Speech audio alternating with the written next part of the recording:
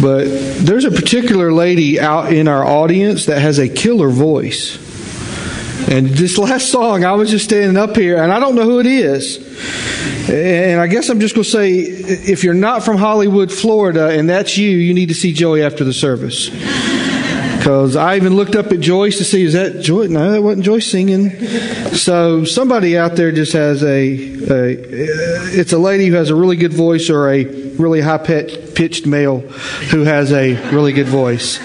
So see Joey if you need to. We are wrapping up a series today that we have been doing for 3 to 4 weeks now, and I've enjoyed it. I hope you have gotten a lot out of it. I've been doing my walking in the morning, walking through our neighborhood and stuff, and these prayers I just keep repeating and sort of saying as I go, and it's really been incredible of what God has been teaching me personally through these prayers that we've been talking about. And so I hope that you've been taking advantage of that as well. Just to review as we wrap up, week 1 we talked about these dangerous prayers, and week 1 was to pray, search me. Psalm 139 says, search me, O God, and know my heart. Test me and know my anxious thoughts. Point out anything in my life that offends you, and lead me on the path everlasting. Now, that isn't a dangerous prayer because it's spooky or scary. It's a dangerous prayer because it could take you to a level with God that you've never experienced. In fact, here's what I would say. It will take you to a level you have never experienced unless you have prayed that very prayer. Search me, oh God. Week 2, we talked about the prayer, God, sanctify me. And we looked in the Psalms, and we looked at the verse that says, you are the potter, we are the clay. And I sort of made this up, make me more like Jesus today. That's a cute little prayer you could be teaching your children as they grow up. One of those prayers that we talked about that day that they sort of grow up knowing. Last week we talked about the dangerous prayer of show me. God, show me my gifts, talents, and abilities. God, show me my spiritual gifts. God, show me that special gift that you have given me. And understanding that all of those things are to be put together for His glory and for His honor and for His name. And so many of us, if we would just be honest today, we use our gifts, talents, and abilities just for a paycheck. And we think that is the goal, and we think that is the end-all, be-all, and we think that is the epitome. But I'm here to tell you, God has a bigger purpose for your life than your paycheck. He has a purpose for you in His kingdom as a believer. He has a purpose for you. And to accomplish that, He has created you uniquely and gifted you with gifts, talents, and abilities. He's given to each believer one special spiritual gift to be used for His glory, for His name, and for His kingdom. So it's sort of a dangerous prayer to say, God, show me those things. God, show me how to use those things. Some of you this week, we're here with Family Promise. And I know that there's some people, the way that they're made and the way that they're wired, they're sort of skittish about meeting strangers. They're sort of skittish about, meeting some folks. But then I also know that there's some of you that just walk right in and grab a neck and act like you've known them for 100 years. But that's part of that creativeness. That's part of how God has created you. And each of us have been created uniquely, and each of us have been given a gift to be used. If you're part of our Vine family, each of you have been given a gift to be used here as a church to help His kingdom grow. The question with all 3 of these prayers is, will you pray them? Will you pray, God, search me? Will you pray, God, sanctify me? Will you pray, God, show me? And today we're going to end up this series with it's just a short 2-word thing called dangerous prayer number 4 is send me. Send me. Now, if you got a bulletin today, I'm just going to tell you, you got lucky. Because usually I have fill in the blanks, and this week I was in such a hurry that when I printed the bulletins, the answers are all in there. You ain't got to write a single thing down. There'll be a few verse references you may want to mark down, but basically all the answers are in the bulletin if you need them for today's message. But the prayer is, God, send me. I want to make 3 simple statements this morning and point out to us how crucial it is for us to pray this prayer, God send me. Here's the first point.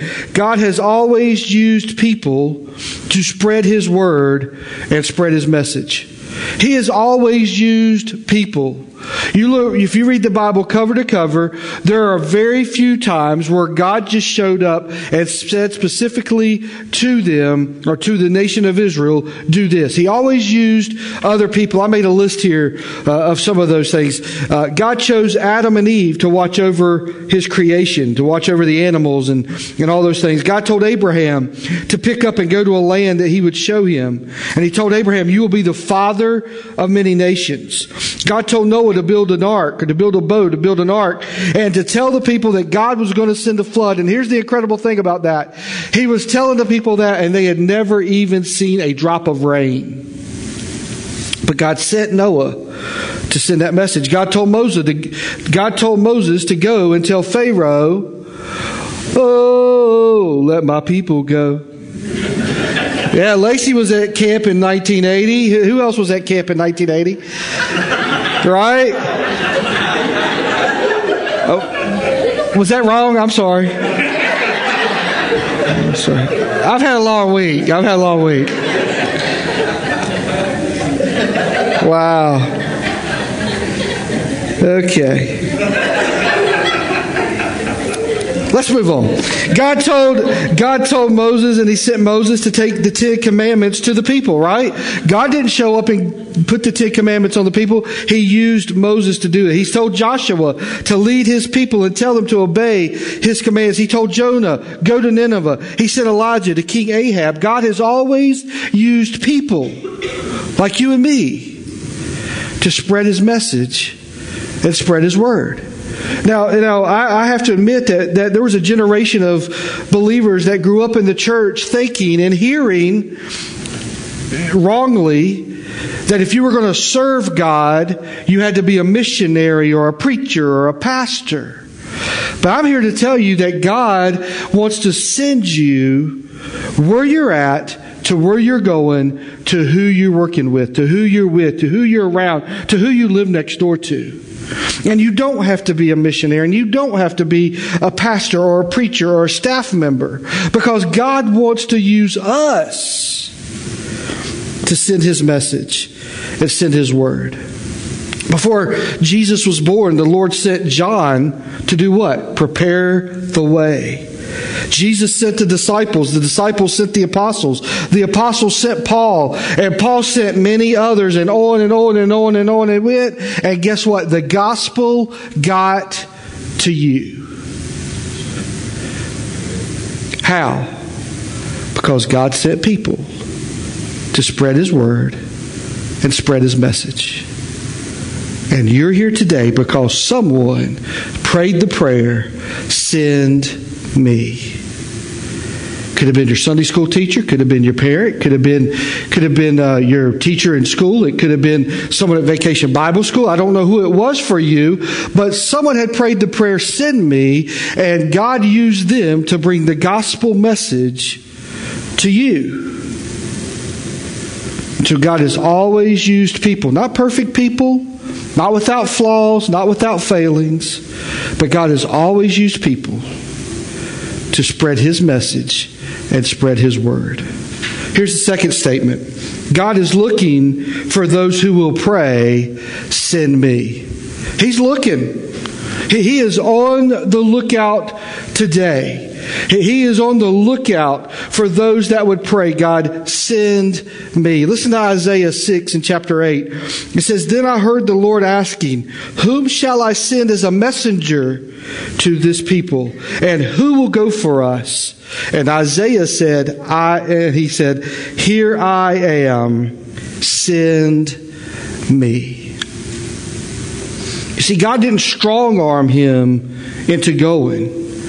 God didn't force him and push him, but He was looking. And today God isn't going to strong arm you into going. He isn't going to strong arm you. He isn't going to push you into going. But today He's looking for folks who would pray, Lord, send me. In the book of Acts, Jesus was preparing to go back to heaven.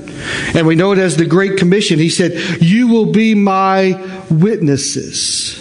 You will receive power and you will be my witnesses in Jerusalem, Judea, Samaria, and to the uttermost. And today God is looking for some folks who would pray, send me. Send me to my neighbor. Send me to my coworker. Send me to my students, for those of you that are teachers. Send me to the people at the base, for those of you that work out the base. Send me, God. Send me. God is looking for those who will pray, God, send me. And here's the third statement today, very simple statements.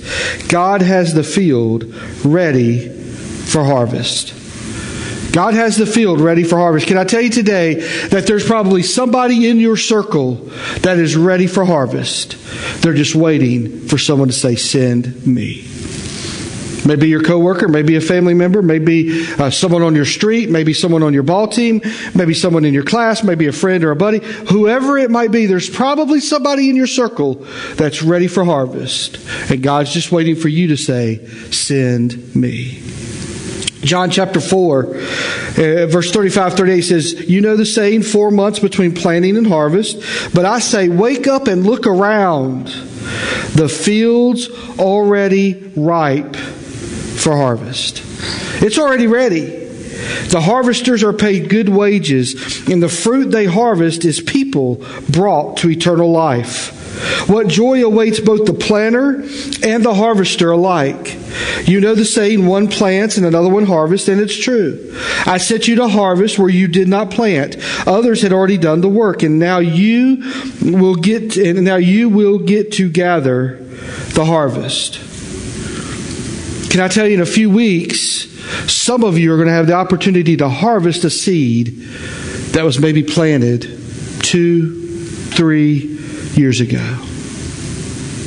Vacation Bible School in the United States is the most evangelistic outreach, the most evangelistic tool used in the United States. More children and even adults come to know Christ through a week of Vacation Bible School throughout the United States than in any other thing that's done throughout the entire year. And some of you have served several years, and some of you have planted seeds years ago that are now getting ripe for harvest. Some of you are going to have the opportunity to harvest some seeds that week. It wasn't a seed that you planted. It wasn't a seed that you watered, but the harvest is ripe, and you're going to get the opportunity to go and harvest for God. But would you pray, God, send me? Because there's some, when they hear Vacation Bible School, they run the other way. But there are seeds that have been planted year after year after year. And some of them are very ripe. In fact, the last several weeks you've seen people be baptized that were saved at Vacation Bible School. And it wasn't that just happened in a one-day scenario. Those are seeds that were planted and watered and harvested. And last week and the couple weeks before that, we got to celebrate with those children and their families of the harvest of their souls for God. The harvest is ready. The seeds have been planted. The seeds have been watered. The harvest is ready. But God's looking for some folks who will say, God, send me. In Matthew chapter 9, it says this.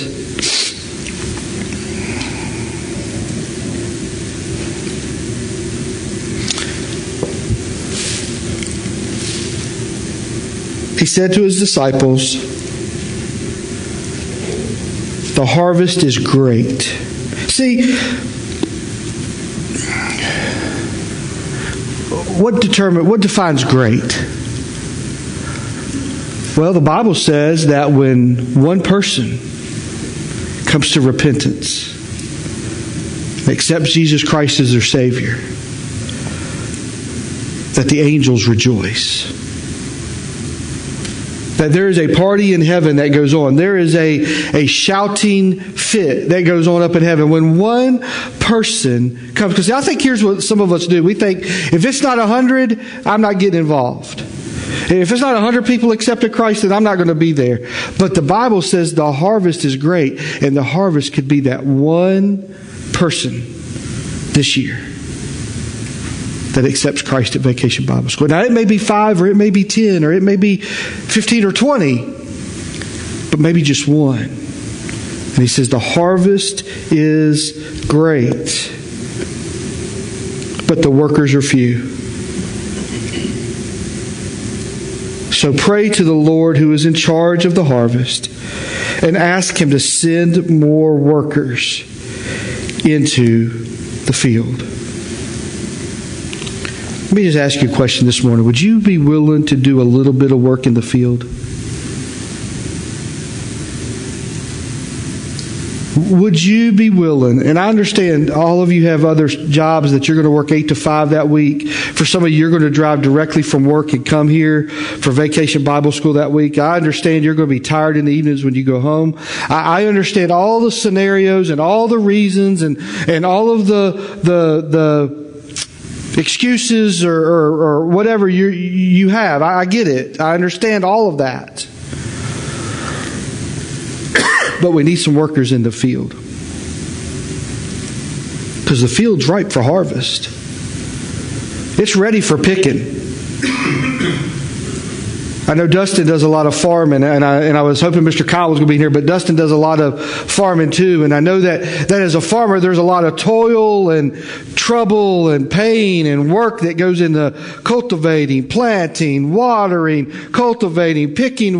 But when it comes time for the harvest, and I've never been with Dustin when he does it, or Mr. Kyle when they do it, but I'm sure when you go out with the truck or the tractor, and you work all day, but you come back with the harvest, there's this feeling that is almost inexplainable. Tucker's been on the tractor. Caitlin's been on the tractor, for that matter. Marissa, you been on the tractor? Marissa's been on the tractor. If you want to get on a tractor, you guys somehow marry into that family. But when they go out into the field for harvest, they don't remember the pain. They don't remember the days of the work and the toil and the trouble. But there's a feeling inside of them that says, this is the harvest. But before there's ever a harvest, somebody has to go into the field. Now I want to talk just 1 minute to our Vine family. Because on the back table, there's a sign-up sheet for spots. And on the back table, and again, I know every reason you could give me for why you wouldn't sign up, but on the back table, there's a bunch of empty spots and slots that need to be filled. Now, Carnegie isn't paying me for this. I'm just telling you. But I'm telling you that God's looking for a handful of folks that will say, God, send me that week.